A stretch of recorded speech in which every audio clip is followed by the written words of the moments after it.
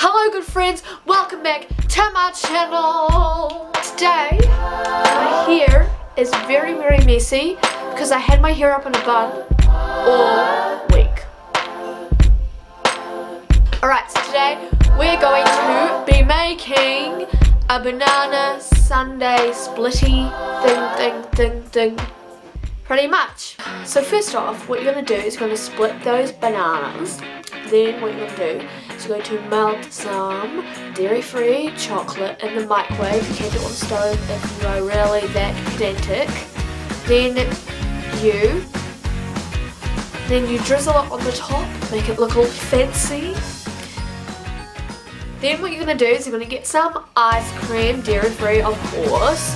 They're so good, vanilla bliss is my favourite. Then what you're going to do is you're going to just plop it on the top. And then you're going to get some sherbet.